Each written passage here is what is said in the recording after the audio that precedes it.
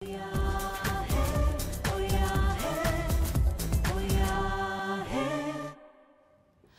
back and thanks so much for staying with us. Now, Disney's Lion King South Africa was one of the most successful musical theatre shows ever to hit our shores and ran for longer than any other show. It has since been performed in Taiwan and is moving to Singapore to open early next year with a cast and crew of almost 200 South Africans. One of the lucky fish, DuPreez Strauss, one of the youngest orchestra conductors ever to conduct the Lion King, joins us this morning. DuPreez, welcome and thanks so much. Thank you. You are part of the crew. You're producing a live show for at least 8 months, and then this opportunity comes about.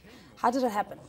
Well, initially, I was studying orchestra conducting in New York when an aunt of mine told me that Lion King was going to happen in South Africa. Do I even know about it? And I emailed Lebo M, one of the composers, didn't hear back from them, and then suddenly got a call to say that I must come for an interview at a very expensive hotel. So next thing I was like playing on the grand piano in the marble ballroom and got a call and ended up doing Lion King for almost a year in Johannesburg. Yeah, but you're not only a pretty face, you're also regarded as one of the most intellectual young people as part of Mensa, the International Association of highly intelligent people. What else are your credentials? Well, look, I'm a musician in the broad sense of the word. So apart from conducting the Lion King, there's also like a solo career. There's a band going called Zombie Vampire with a friend of mine, Stanimir Stoikov, a filmmaker. So there's a lot of things going on. But for the next year, I'll probably be mostly busy with Lion King in Singapore. Okay, but what does the job actually entail besides holding a white stick? Look, I'm going to be playing piano for the rehearsals for the first 3 months. We're rehearsing for a full 3 months. And then the show starts and I'll be sharing the conducting podium with Richard Montgomery from Sydney, Australia. So we'll both be conducting, but it's a grueling job. 8 shows a week, every week for at least a year. Yeah. So we kind of have to share the duties. All right, but you won't be lonely. There are fellow South Africans going with you. Yeah, we'll all be staying in the same hotel for at least the first 4 months while we're rehearsing. So it feels like being back at university, staying in a res, you know, with all your friends around you. There's a party in a different hotel room every night. Yeah. So it's very exciting. It's really cool also to go to other countries with your friends, because I know obviously most of the people going with Lion King. But it's an incredible opportunity for you, and it's not necessarily the brain drain. I'm sure there's a part of you that will be left in South Africa. Is it difficult to go?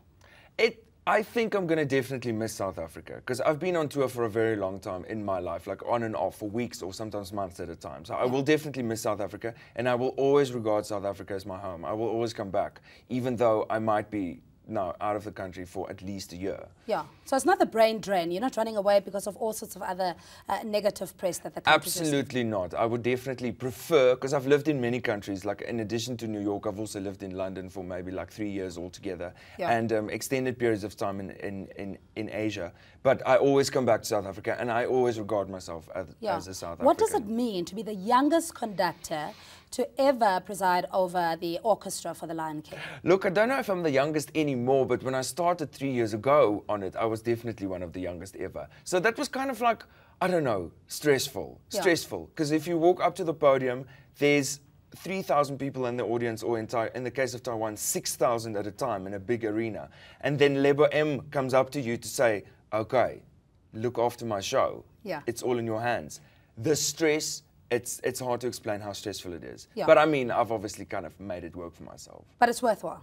It's worthwhile, yeah, absolutely. Any other projects that you're working on besides the Lion King that's taking center stage? Well, I've been working on Sunrise now for the last 5 months, and it's been so great to work with you guys. It's really a pity that I have to leave, but it was a hard decision to make. But I've had so much fun working on Sunrise, and let me tell you, working on live TV is probably more stressful than working on a live theatre show, because you have to come up with new content every day. And in the case of The Lion King, we're so well rehearsed by the time we start. The elephant did once fall into the orchestra pit, so things do go wrong. But I mean, at least you know exactly what needs to happen. All right. And if we're to inspire young people, of course, the class of 2010 who are going to decide what to do with their lives next year, what would you say? I would say, and I know it's a cliche, but you have to follow your heart. there is no real reason why you should try and push yourself into doing things that you don't ultimately have a passion for. Yeah. Because you will ultimately, at the end of the day, not make a success of it. Yeah. You have to follow your heart, even if it's going to mean having to be an actor or a musician, and maybe you'll starve for the first couple of years. But you know, if it's really your passion, you will be better at it, and you'll push harder, and you'll make a success of it. You leave on the 4th of January. Yes. Bless you, bless you. We're certainly going to miss your work ethos and just your generous heart and your laughter and wit. We're definitely going to miss you, but we wish you all the best. Thank you very much. Thanks so much. DuPreez, Comrade Sweetie Darling. That was DuPreez Strauss speaking about the South African production of Disney's Lion King moving to Singapore. He'll be departing on the 4th of January, but he has been a very strong force and an asset for Sunrise, and we'll certainly miss him. Sunrise.